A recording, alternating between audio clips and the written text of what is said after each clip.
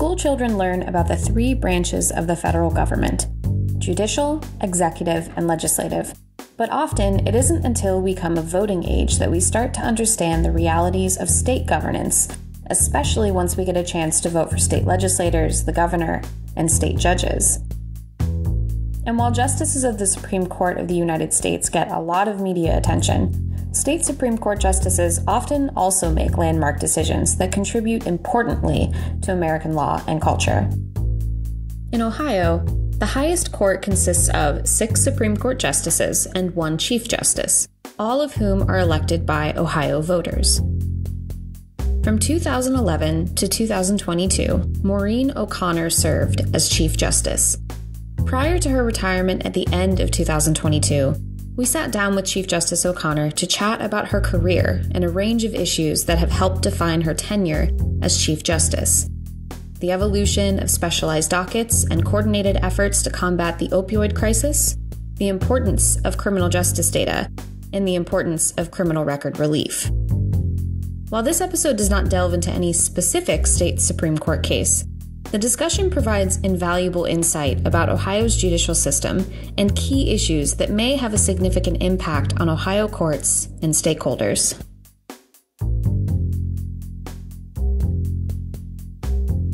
From the Drug Enforcement and Policy Center at The Ohio State University, this is Drugs on the Docket. Each episode will tell the story of how U.S. court decisions impact drug law and policy and continue to shape the war on drugs. I'm your host, Hannah Miller. Today, we're sharing a special conversation with former Supreme Court of Ohio Chief Justice, Maureen O'Connor.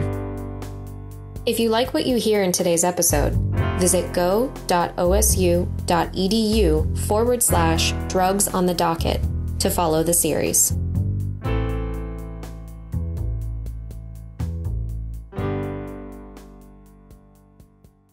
For today's episode, I'm joined by co-host Doug Berman, a professor at the Ohio State University Moritz College of Law and executive director of the Drug Enforcement and Policy Center. Doug, will you do us the honor of introducing our esteemed guest? Absolutely, Hannah. I'm honored to be able to do so. And I say that in part because there are so many honorable things to say about her honor, Chief Justice Maureen O'Connor. Her accomplishments could fill up the next hour and we wouldn't have time to hear from her. And so I'm going to give kind of the oversimplified bio to get us started. And among other aspects, it just highlights why when we talk to the chief, we know we're getting such rich insights into a range of perspectives that she's had through her years serving the state of Ohio. She is a Cleveland Marshall School of Law graduate, and she's now finishing up her term as the 10th Chief Justice of the Supreme Court of Ohio. She's the first woman to lead the state's judicial branch of government. And before serving on the Ohio Supreme Court, Chief Justice O'Connor was a magistrate, a judge, an administrative judge, a prosecuting attorney in Summit County, and was actually also elected alongside Governor Bob Taft as lieutenant governor.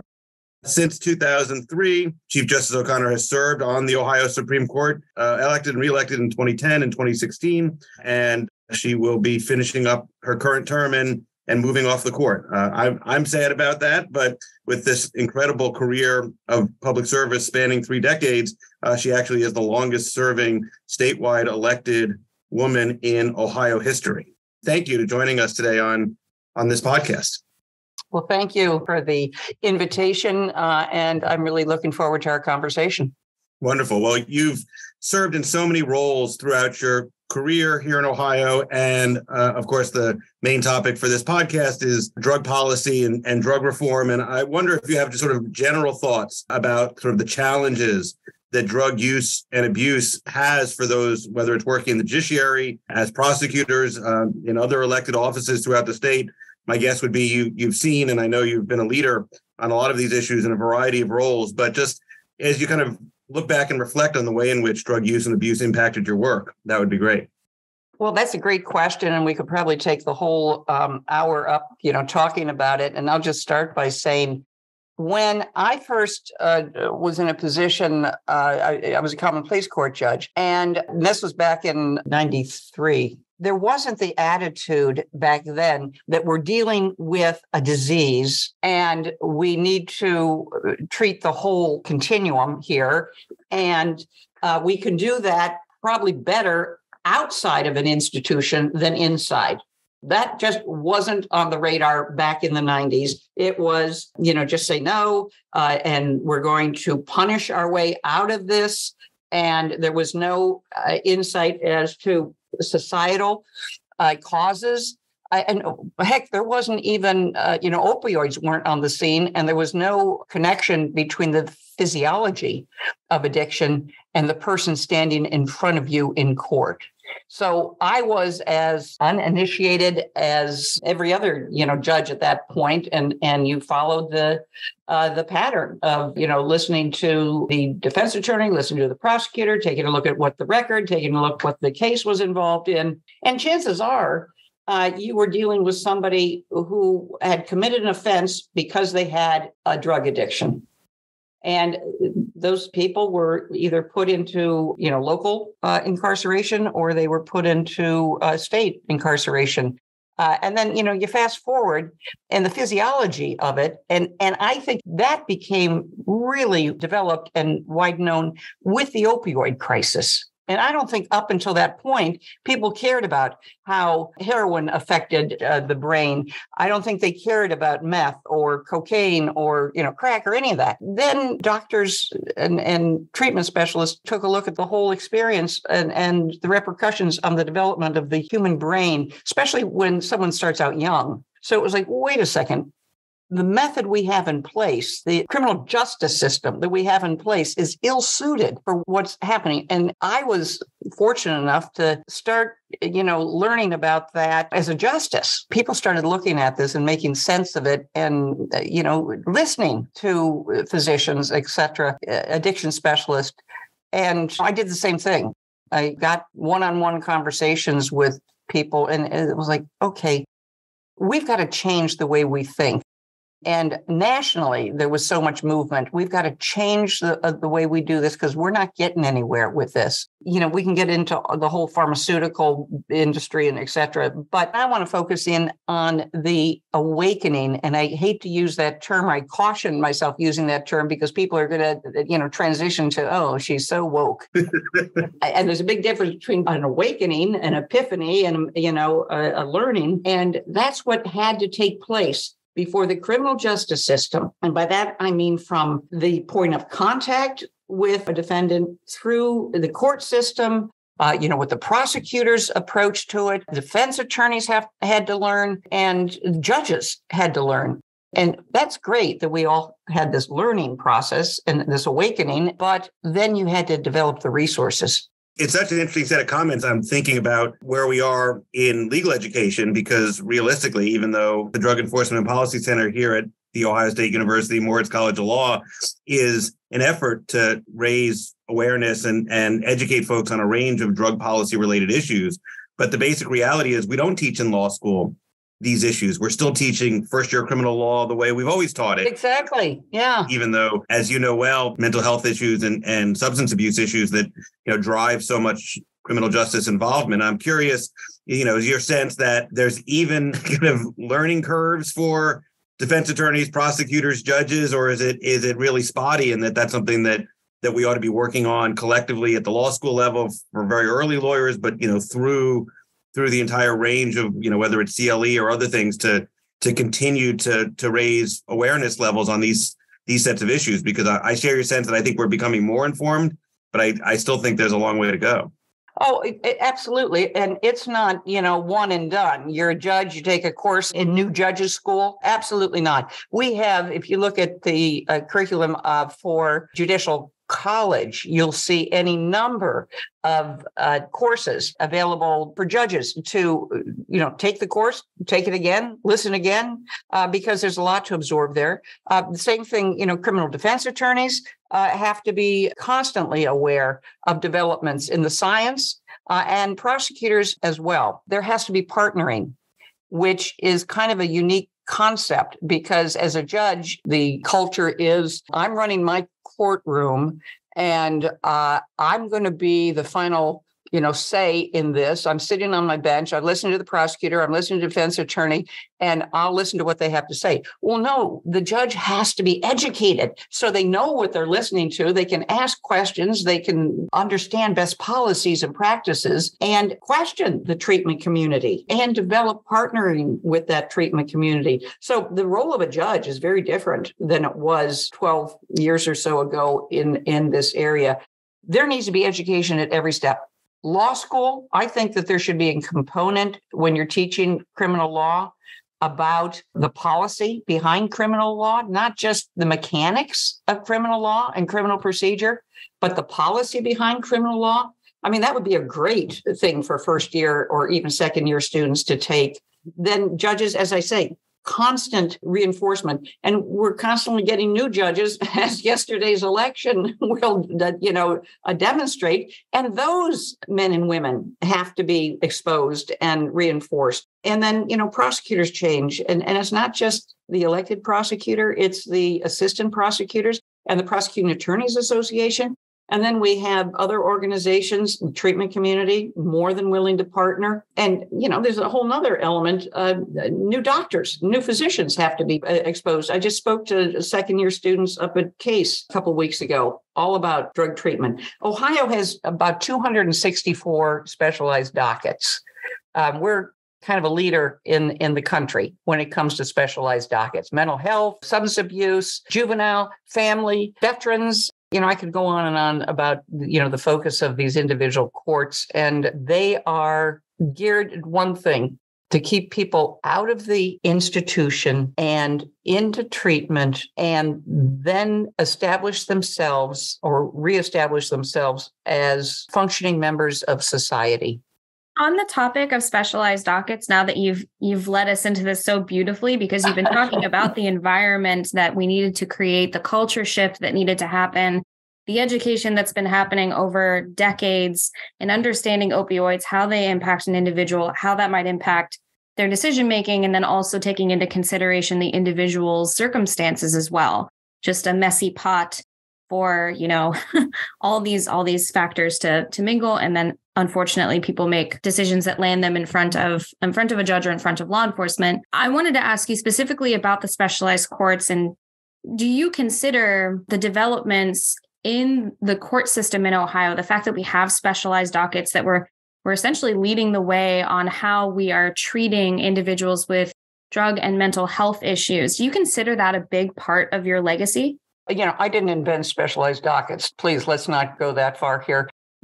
They were a concept. We were starting with specialized dockets here in the state of Ohio, through the courts before I became Chief Justice. What we did was, I want to say, kind of professionalize specialized dockets by certifying them. So we had some continuity, we had some unity. There was, when you said specialized docket, everybody knew what you were talking about. And then that allowed for the growth of specialized dockets. The more we had and the more success that was being demonstrated, the more was created.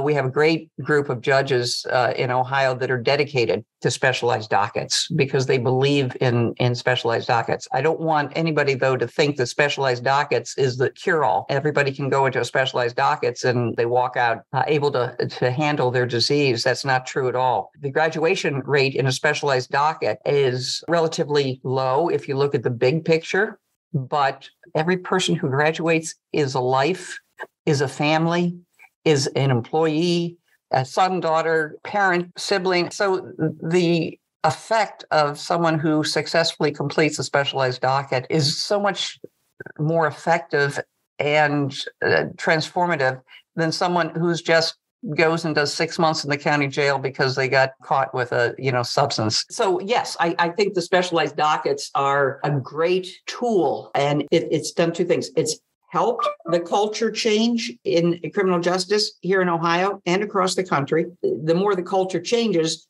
the more receptive the criminal justice system is to more specialized dockets and a variety of specialized dockets. I find that to be encouraging. I think it will continue. And I think that everybody, no matter who is in the courts, believe in the value of these specialty dockets. What other kinds of specialized dockets do you see coming up? or being created to deal with very specific problems. You always hear about the veterans, the homelessness, and all of the other things that plague veterans, and oftentimes undiagnosed PTSD as a result of their experiences in the military. And they become involved with law enforcement, whether it's simple possession or whether there's involved criminal activity with a drug component to it. So those, I think, we need more of. And there's a high rate of success. And I'll tell you why, because it is the perfect confluence of support. Veterans supporting veterans. And that is such a strong alliance. And that's why I think specialized dockets for veterans can be so successful. Yeah, ideally, you've got a judge who's been a veteran or is a veteran. You've got, the support system, veterans supporting other veterans. They come in to their court with them. They are there throughout the whole process. It's a great dynamic.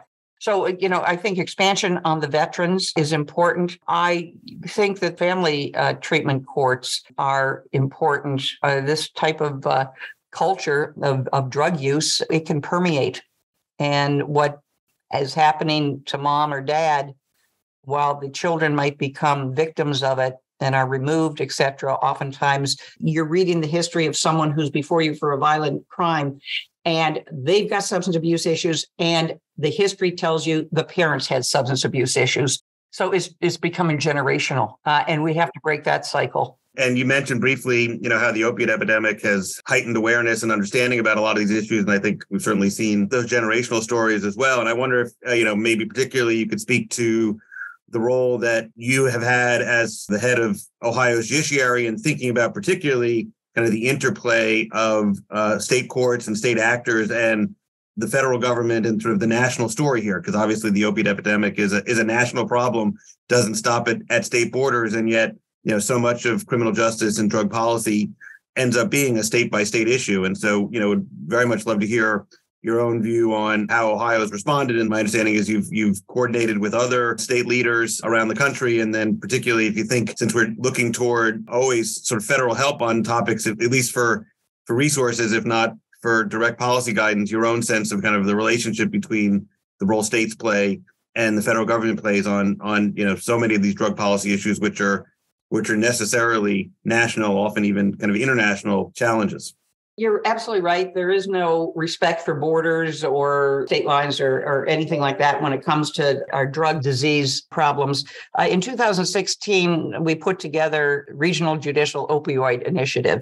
And that was an effort, and it was successful, where we brought together 8 states in Cincinnati, and then it grew from there. And the initiative was prompted by the realization that we need to do a better job of communicating with one another about things that are going on in our individual states that are mirrored in other states, what how we're working on those solutions, how we can work together. Sharing of information, that was huge. The sharing of information usually stopped at the border, and there wasn't a whole lot of, communication between law enforcement, and people certainly go over the border, Kentucky, vice versa, Indiana, wherever, secure drugs and maybe get arrested and that sort of thing. So there had to be some coordination and the breaking down of what they call the silos. And one of the examples I'll give is the ability to determine if someone's doctor shopping for drugs. That is a crime. If you're going to go around into various doctors and try and score some opioids, and doctors had no way of really knowing that sort of thing, or pharmacists. The Pharmaceutical Board here in Ohio, part of our task force, the Regional Judicial Opioid Initiative, and they came up with monitoring and reporting. And so doctor shopping decreased by 70% because the light went on. The solution was discovered and it was implemented. It's prescription drug monitoring. That's the term. And that was employed across state lines. Again, I said there's no borders when it comes to drug addiction. That's absolutely true. That's just one example of how we partner. And the meetings, the regional meetings that take place, and the information sharing and the gathering of all of, the actors. So we're listening to the same voices, educating us about it. Here we are in Michigan. Here's what's working in Michigan. Here's how we accessed some federal dollars. And here's what we use those federal dollars for. The sharing of information that did not take place before is what is the secret sauce, so to speak, of the success here. And it wasn't because people were unwilling to do that. It's just nobody coordinated it and said, here's how we can do it. And I will credit technology. We don't have to come together in the same room and we're all hearing the same message. And that's a beautiful thing. We did this here in Ohio with our 7 partner states, and then it was duplicated. Their states have come together on the national level through the National Center for State Courts. They've used this as an example. So the bottom line is, the message is, let's change the dynamics. Let's be willing to work together, and we're not in competition. And let's educate one another about best practices. Let's educate, about developments in the science. Let's educate about treatment initiatives, program initiatives that work. And let's see how we can partner with our federal counterparts, in particular, the funding sources. That's crucial to any state's success, to access these grants. First of all, to know about them and maximize their effectiveness and report back, so that, like every federal program, if you have success, you're going to get more funding and the program is going to continue. You got to be in that position.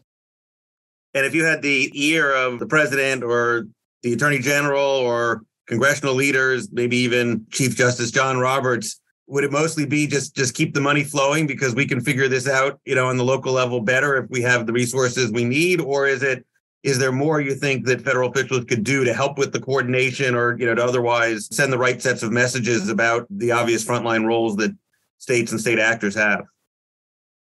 Well, I don't know that Chief Justice Roberts has an active role here in this sort of thing, not for funding, but yes, keep the funding flowing. There's the pot of money that is anticipated from, the opioid settlements and all that. That's one pot of money. But then there's other money from the federal government, a lot of it linked into, the COVID expenditures. There's a lot of money in the federal government to be dispersed. And the challenge is to know it's there, to work with the agencies in Washington to be able to access it, and be wise in the ways of Washington and how that works. That's where your elected officials, certainly your senators, can be very helpful. Their staffing. We have the National Center for State Courts, which I can never say enough about, and their expertise. They have government connections. They have people who are their government experts, and they're up on the Hill all the time,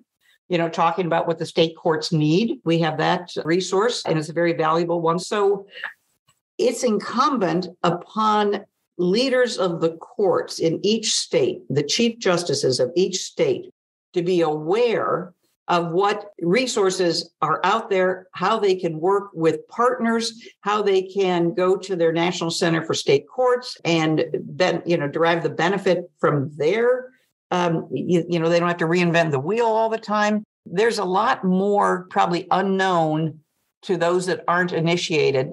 You can come up to speed rather quickly because there's a willingness to share that information. It's pretty centrally located for the benefit of leaders in the judiciary. And where's that money go? It can go to your mental health agencies within the states. We have, drug and alcohol addiction and mental health. They get a tremendous amount of money. And then the courts can access the money through that agency, that state department. It doesn't necessarily have to go straight to the courts. Very rarely does it go straight to the courts. And that's the path. That's the geography of how you access the resources.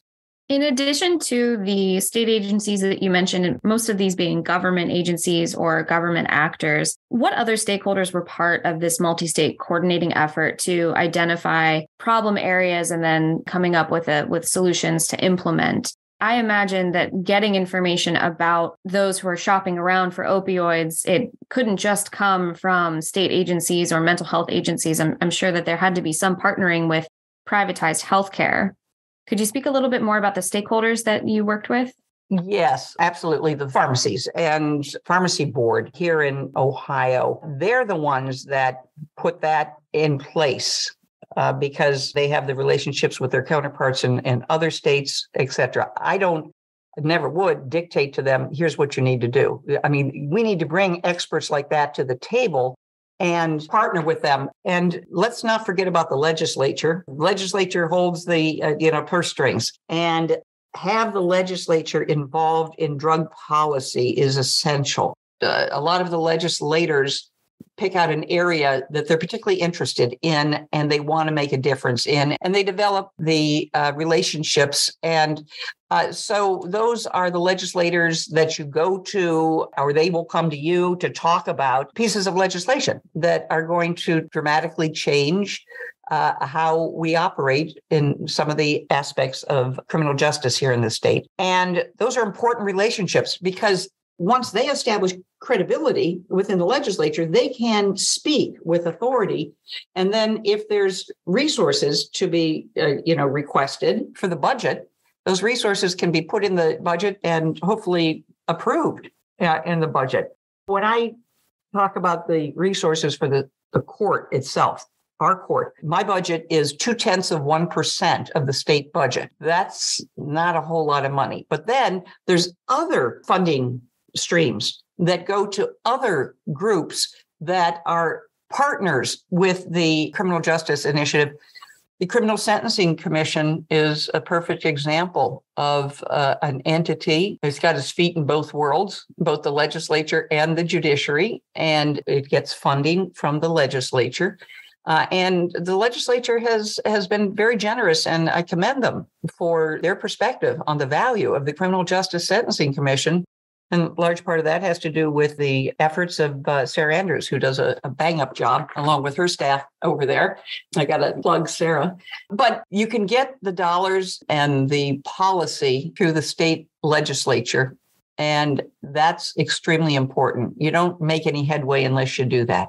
But, there are institutions within the federal government, for example, the Bureau of Justice Assistance, BJA. They oversee state and federal grants. We're very fortunate. Carlton Moore, who used to be here in Ohio working for the executive branch, is now the director of the Bureau of Justice Assistance. And I've met with Carlton. He's very receptive and a really good friend for criminal justice policy. Those are relationships that have to be developed. And it's important as a Chief Justice to develop those relationships, no matter what state you're in, so that you can have the big picture, coordinate with the people who are also part of that big picture, and then do as much as you can to upgrade, initiate, change the culture. I mean, these are all things that I think are the responsibility of the courts.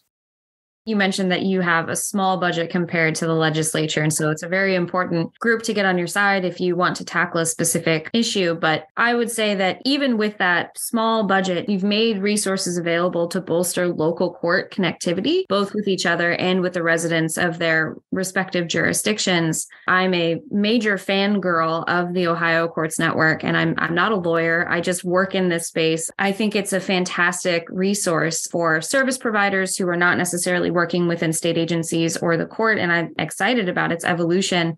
But I wanted to ask you, how do you think the Ohio Courts Network is going to change the way our judicial system and even the legal support environment, legal aid organizations, how we serve our residents? Technology has advanced how we deliver services, how we can discern trends, how we can unite, and how we can disseminate information and resources, not just keep track, but how we can share that information.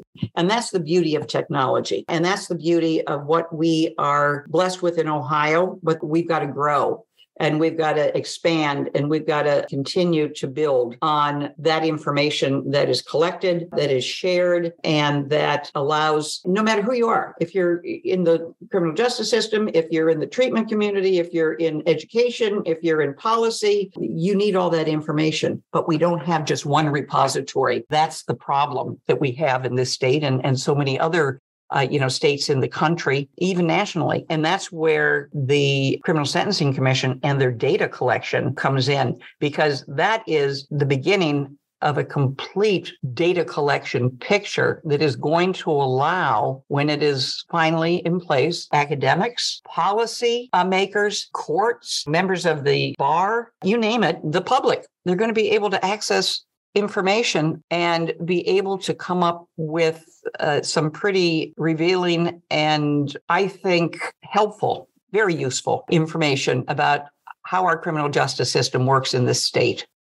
I want to jump in and make sure we rightly give you a chance to talk about yet another part of what your legacy is going to be, because I know since I've been here in Ohio, which is going on a quarter century now, there was chatter and talk about the need for the kind of sentencing database that's now kind of on the verge of becoming a reality. And I not only want to kind of highlight that I share your sense that academics and a range of policymakers and practitioners are going to benefit enormously from having this resource put together. But I wonder if you want to maybe talk a little bit about how challenging that's been, in a state like Ohio, where the data has been so scattered, and can perhaps help our listeners understand why, even if there was a will, there wasn't always a way until you and others took leadership and kind of championed the importance of going from a good idea to actually getting this done.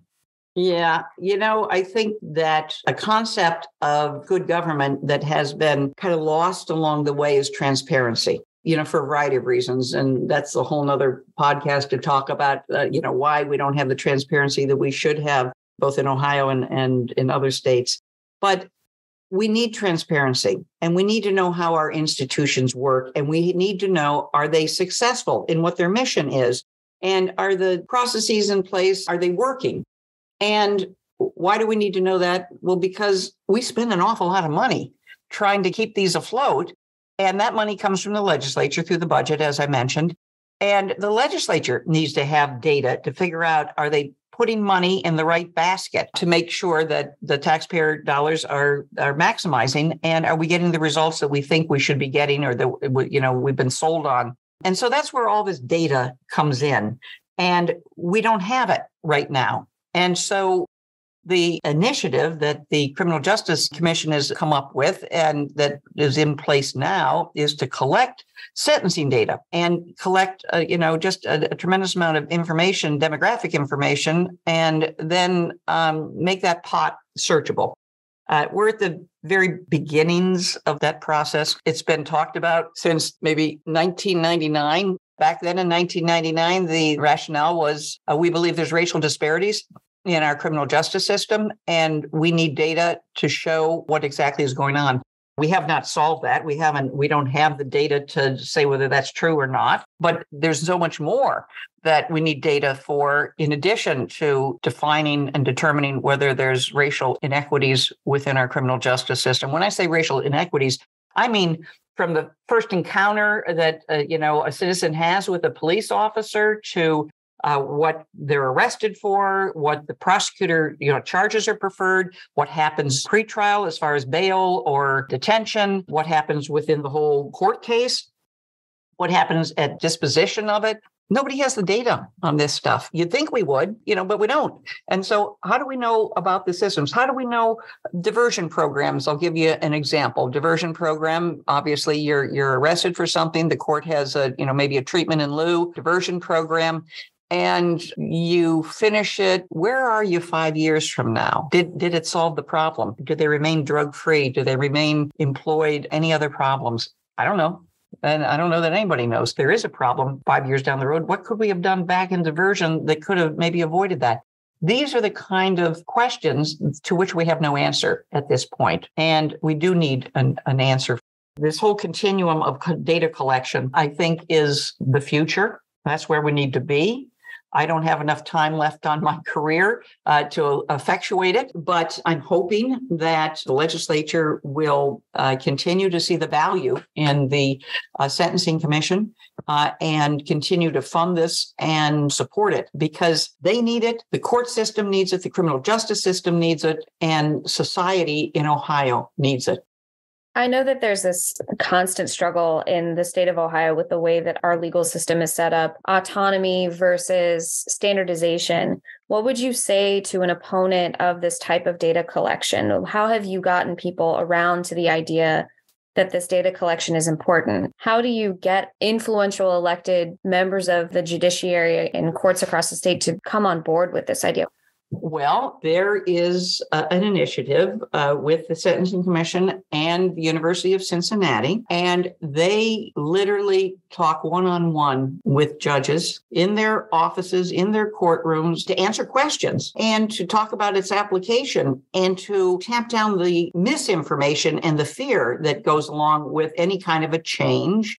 And so that's been very, very effective. We started out in Allen County with Judge Reed as being the initial judge that was willing to step up and do this as a pilot. And what these pilot judges are doing informs not only themselves, and they're learning more, but it informs the people who are developing it. Like I said, the University of Cincinnati and the Sentencing Commission, it's perfecting what the outcome will be for just the sentencing, the collection of the sentencing data. And as I said earlier, there's so much more data to collect, but they're starting with the sentencing data. And that will be a repository of information that, as I said, will be searchable, and it will allow for the sharing of information. And since then, there are maybe 40 some counties that have stepped up and want to learn more about this. And Hassam Saeed, who is the professor, the brains behind the operation from the University of Cincinnati, is not a lawyer, not trained in the law. And yet he's been able to go to these individual courts and sit down with the judges and see how they're operating, answer their questions, and impart information to them in a very trustworthy way. And they walk away and they're saying, okay, well, that's not what I thought it was. This doesn't sound threatening. And yeah, I'm willing to be a pilot. I'm willing to be involved in it and give you my feedback and learn more about it.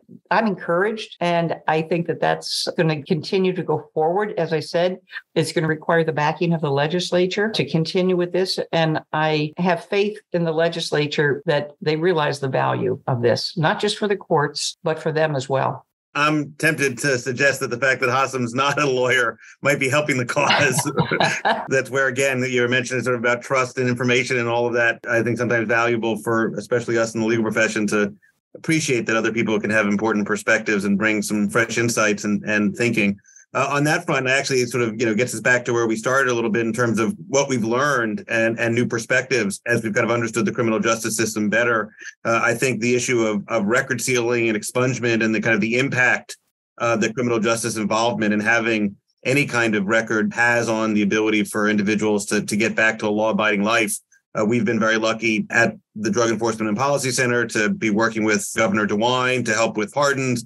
We actually saw a notable initiative by President Biden on doing some blanket pardons. And I know you've been involved in these issues. One that comes up for us and that we're working on as a center is this, what's often called the uptake challenge, that there may be lots and lots of people eligible, whether it's record sealing, expungement, some other record relief remedy, but they don't know about it or they can't access it for whatever reasons, whether it's, the cost or the uncertainty about their eligibility. And wonder if you have sort of a perspective on both what the judiciary can do writ large, but whether, you see this as another issue that continued education should hopefully help us continue to move forward on. I think that it is information that has to be shared with the defendant. I think it needs to be shared at sentencing with that defendant. I think it is incumbent upon both the court and certainly the defense attorney. I think that the defendant should receive something in writing. And if they are institutionalized, that when they leave the institution, they receive something in writing that describes what the current policy is for sealing the record or expungement. And there's a lot of confusion. What convictions are eligible to be sealed? What ones aren't? Under what circumstances? Is there a hearing? Is it simple paper transaction, etc.?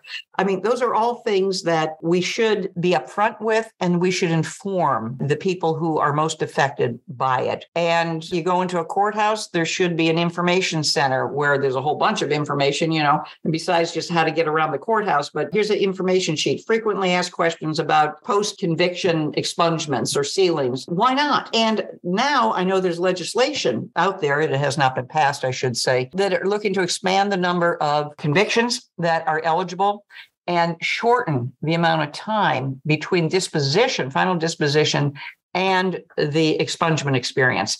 And why is that? Because we all know how difficult it is to get a job when you've got a felony on your record. And if you can get that sealed and you are not reoffending, in other words, you don't have pending cases, et cetera, you're in a better position for housing and jobs and maybe educational opportunities, et cetera. So it doesn't do anybody any good to continue to have a felony conviction looming over their head forever. How does that help society? How does that help society? It doesn't. Besides all of these different actors taking it upon themselves to maybe mine their own data and be proactive about educating individuals so that they know that they're eligible for sealing, do you foresee any type of centralization or standardization in the way individuals apply for sealing? Oh, you mean to a central repository as opposed to the individual courts? Correct. The certificate of qualification for employment, the way that program is set up is that there is a central point for individuals to access information. And there's also a central point from which information about CQE is dispensed to trial courts and all of these different actors in the legal system. Do you think that that's something that Ohio could work towards, considering we'll have the repository, the OCN, at our disposal over the years to come? Yeah, I think that that's kind of a low-hanging fruit to do exactly that. Then they have to take that information and go to the individual courts, process their paperwork for their request. Are people eligible to do this themselves without a lawyer? Absolutely. Are people able to do this themselves without a lawyer? I don't think so. For the most part, I don't think so. And I think this is an initiative for law school clinics to really take the lead on, have expungement clinics, record sealing clinics, have students that are interested in this, helping out and making it happen for people free of charge. I can't dictate on whether it should cost someone to get their record sealed. It's kind of a vicious circle. If you don't have a job because you have a record, and you want your record sealed and you don't have the resources to hire somebody or filing fee, or do you know, Doug, whether they allow for filing and having this done if you're indigent? I'm not sure. I think Hannah knows all about this, in fact. You can submit a fee waiver, or an affidavit of indigency. Okay. The interesting thing is there are courts that charge to file an affidavit of indigency. No kidding. Yeah, I know. I know. I know. Just like there's a fee to get an attorney to represent you when you're indigent. There's a $25 filing fee to get appointed counsel because you're indigent.